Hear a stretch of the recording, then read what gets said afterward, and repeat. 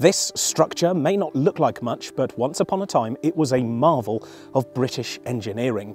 It's called the Nynehead boat lift, and you'll find it near the town of Wellington in Somerset, and it's the only one of its kind still standing. This one was actually one of 7 canal lifts to be built here at Nynehead in the 1830s as part of an extension of the Grand Western Canal, which was an ambitious plan to link the Bristol Channel and the English Channel.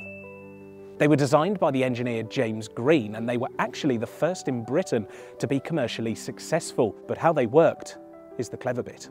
See, unlike canal locks, canal lifts use a pair of large water containers, or caissons, guided by 2 heavy-duty chain wheels. You would float your boat into the upper or lower caissons, the gates were locked, the water was added, and then it was all down to weight and balance.